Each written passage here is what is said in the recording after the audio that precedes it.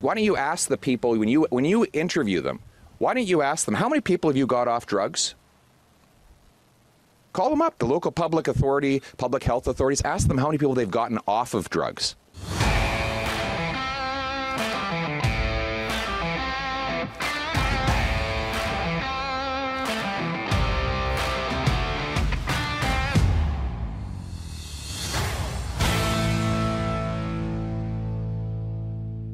Pierre was in London, Ontario, where he spoke to reporters about rising violent crime and the government-funded opioid disaster.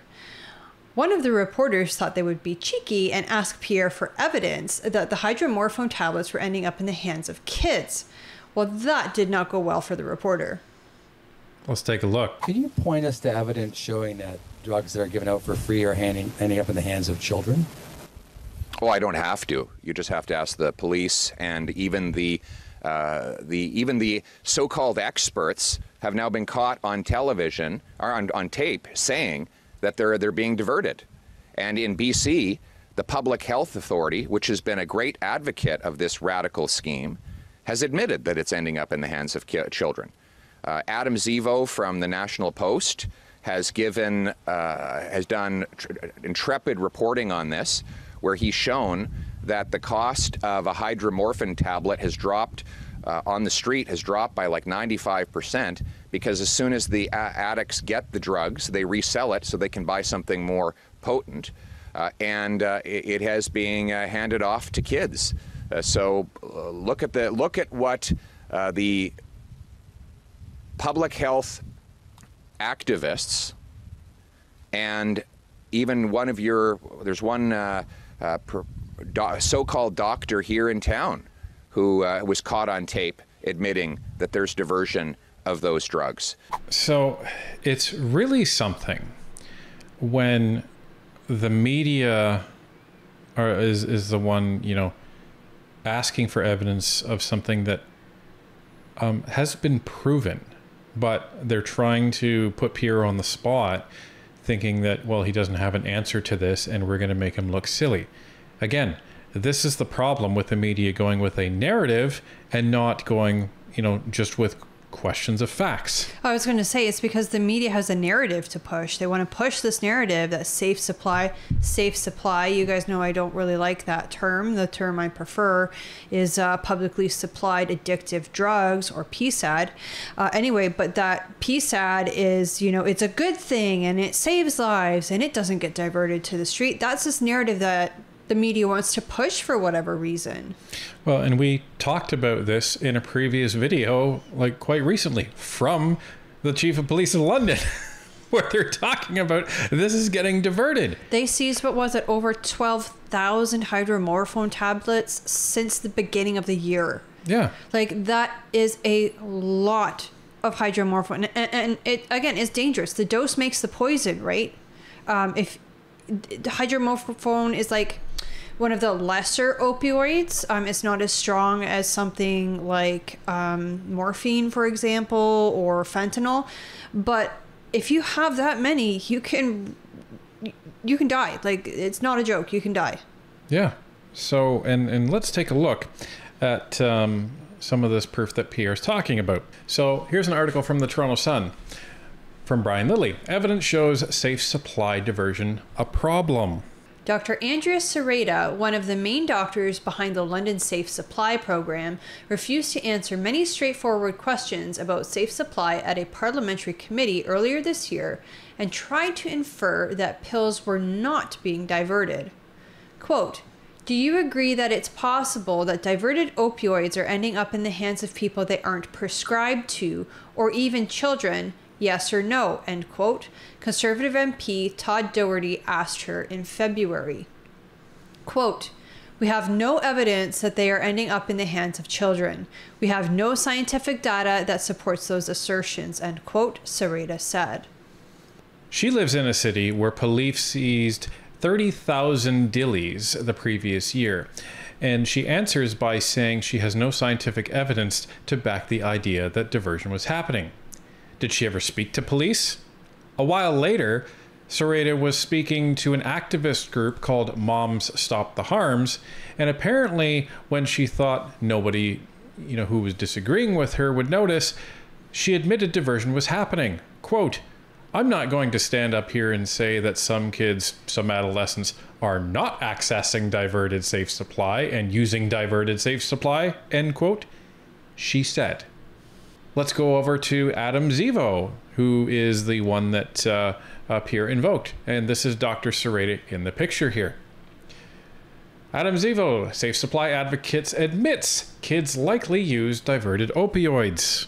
For over a year, the progenitor of Canada's quote-unquote safe supply movement, Dr. Andrea Sarita, has publicly insisted that children do not access diverted, safer supply drugs. Yet in a video presentation made to a group of harm reduction activists earlier this month, which Sarita apparently believed was a safe space among like-minded advocates, her narrative seemed quite different. Quote, "I'm not going to stand up here and say that some kids, some adolescents are not accessing diverted safe supply and using diverted safe supply. Kids experiment with everything, and we need to be honest to ourselves that kids probably experiment with diverted safer supply as well," end quote, Sarita said during the annual general meeting of Moms Stop the Harm, an advocacy group that champions radical harm reduction policies. That's worrying to me as a mother. You can raise your kids right and teach them that drugs are not okay, but how do you explain to them that, when they have somebody saying, well, it's not a street drug, it came from the pharmacy, it's safe. It came from the government, it's safe supply. Yeah, how do you explain that to them that, no, it's not safe? I mean, you can't be around your kids every moment of every single day. The best you can hope for is that you lay good foundations and that they listen to you and that they trust you enough to come and talk to you about this kind of stuff.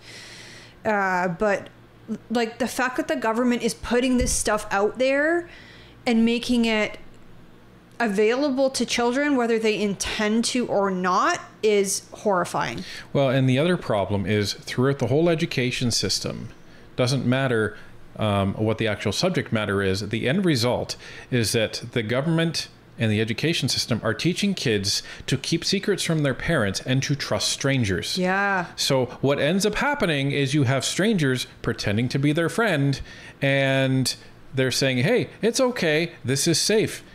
Gee, I wonder what's going to happen when you encourage a culture like that. And to that point, this whole term, safe supply, it's a marketing term. And that's why I hate it, because it's meant to kind of take the danger out of this. Oh, well, it's safe. It came from the pharmacy. It was prescribed to me. It's safe. It's not safe. It's a moniker. It's, again, a marketing term.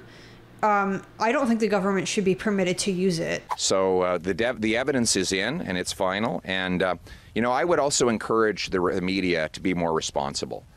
It is just so irresponsible for you to go and quote people who profit from the ongoing drug crisis as though they are experts. They are not experts. If they were experts, their policies, which have been implemented over the last 9 years, would not have caused 40,000 deaths, would not have seen an over 100% increase in opioid overdoses.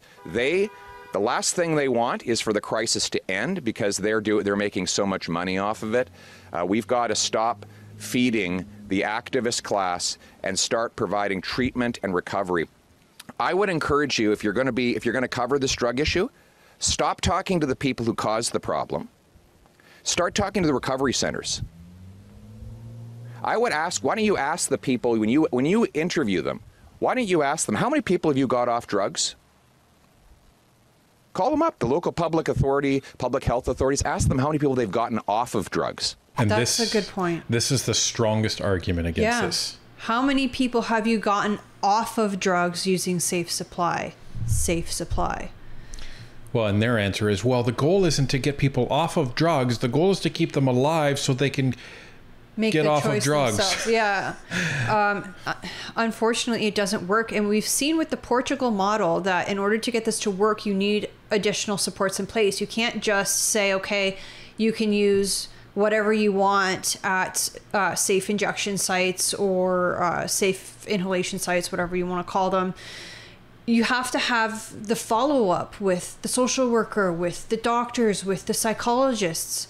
I mean, most people do not start using substances because they're at a good place in life, right? So get those mental health supports in place and help people get out of that addiction. Yeah. In most cases, why do people turn to drugs? Why do people turn to, abuse of alcohol? It's because they want an escape from something. And that something is usually mental anguish or, trauma in their life or something. One way or another, they need support. All they're doing is enabling this to continue.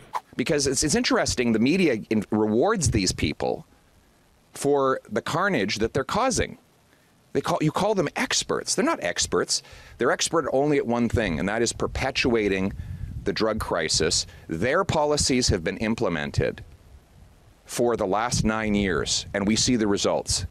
The experts are the people at places like Harvest House in Ottawa or the Oak Center in Winnipeg, where they bring people in and get them off of drugs. Let's start quoting them as the experts.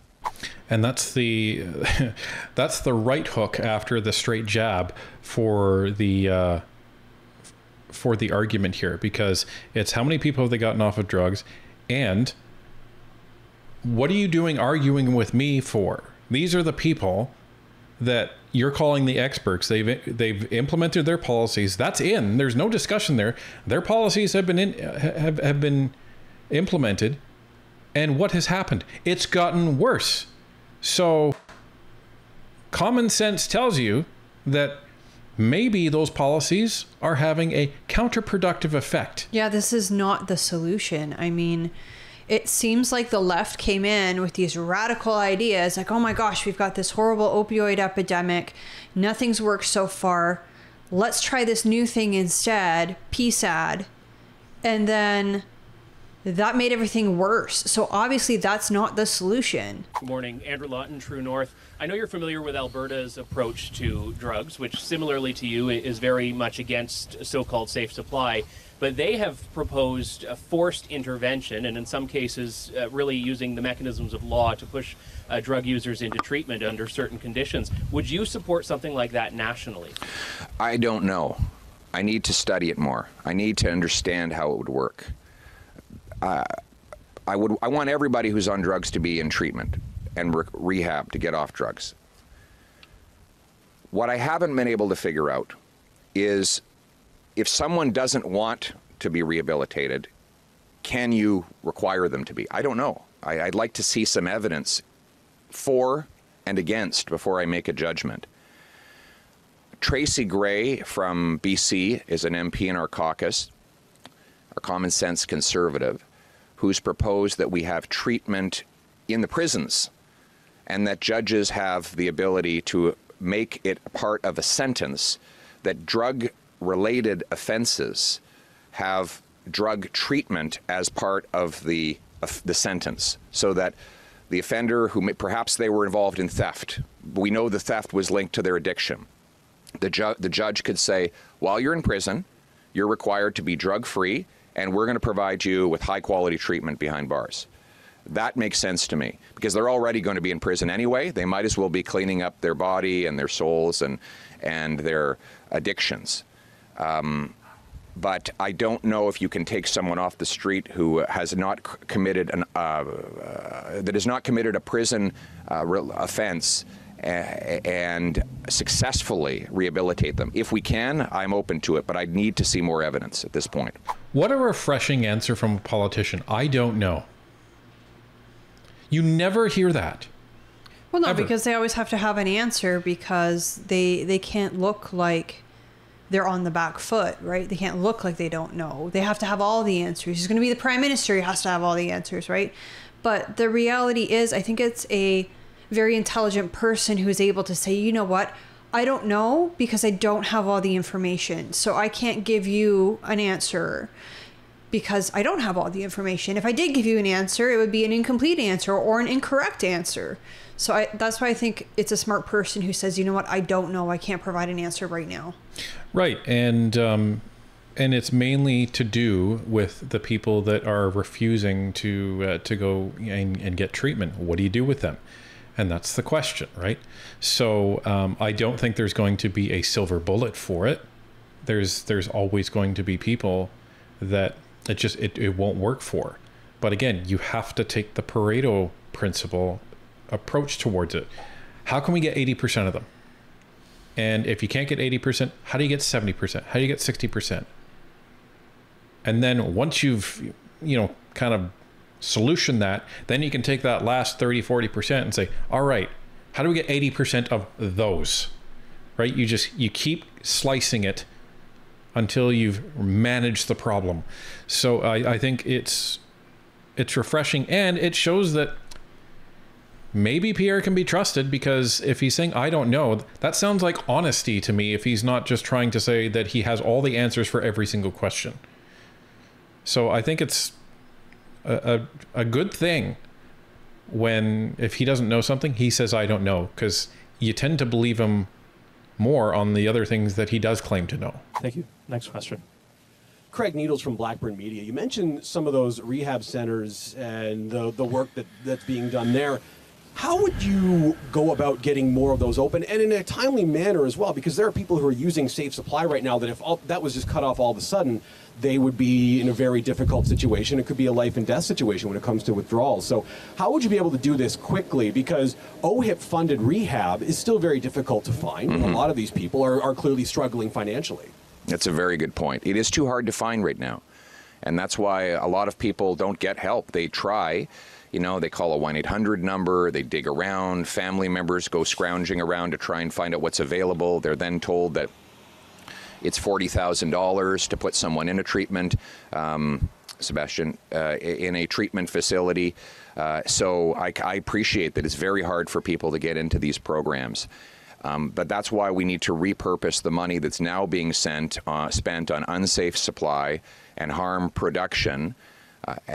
Stop giving money to academics, bureaucrats, activists, and others who are perpetuating the problem, and fund the treatment facilities so that they can expand. We have treatment facilities. The problem is there are not enough of them. So, if you went to the places that have proven track records of getting people off drugs, and you said, if we repurpose some of the money we're already spending, could you expand your service to more people? That I think is the best way to do it. And as I would do across government, I think we should pay for results. We should pay organizations that actually get results. The result is to get people off drugs.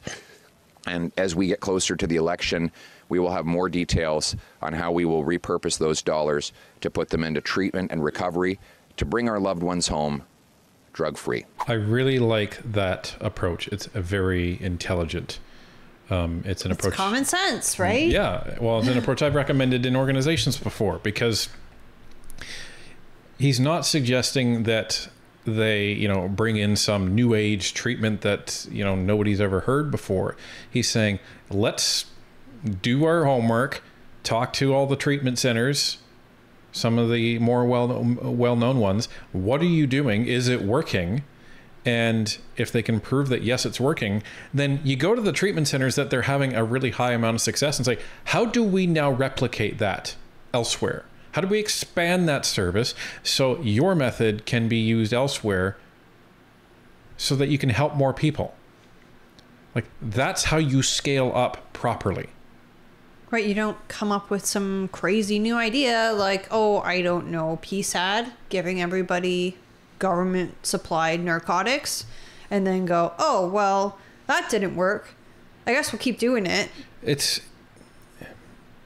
I know some people will say, well, it's by design. But remember, there's going to be some people that actually believe that this works. And it just boggles my mind that there was a discussion at some point that said, hey, I know how we reduce the amount of people that are using drugs. How do we do that? We put more drugs on the street than there already is by a significant amount. I don't think that was the conversation, though, because I don't think they had any interest in reducing the number of people who were using. No, I agree. I think they were just like, wow, we've got, X number of people dying from overdoses every year. What should we do? Oh, well, clearly it's the drugs that are being purchased off the street that are the problem. Let's give them pharmaceutically pure equivalents, and that will save lives. Like it wasn't about reducing addiction. It was just about reducing the number of people who died. But as I've said before, the dose makes the poison, and it doesn't really matter if something's a street drug or if something's prescribed by the doctor or given to you by the pharmacist. It's got the same active substances in it, and it can still kill you.